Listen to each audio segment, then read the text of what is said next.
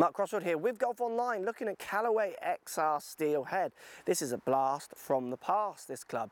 It reminds me so much of the X range, so X12, X14 in its looks, which to be honest with you, I'm quite enjoying. I'd always love to look at those clubs. So we're getting a 360 cup face design. That means the club is cut out all the way around, from the top round to the edges around to the bottom. There's a channel that runs through. That's going to help those ball speeds stay much stronger across those different parts of the face as they move weight from out there, so out the rim of the club, and move it into positions that will help you more.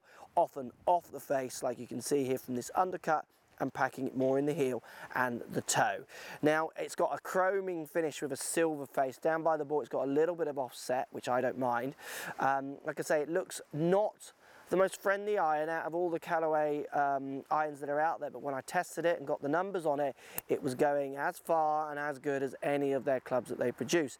It was strong in its flight. It makes that sound off the face like it's going to be strong. It's a loud clip and goes a little bit like a rocket flying. Anyone who's enjoyed using the X ranges in Callaway are going to love this one. It's definitely one you should go and test. If you're looking for a bit of help with distance in your irons, this is going to do it. It does it because they changed the spin model on the club, so the spin drops off. Maybe goes a little bit lower as well, which you want to be wary of if you are getting these and you're someone who doesn't launch the ball particularly high. Again, it shows the importance of going and get custom fitted with any of these golf clubs.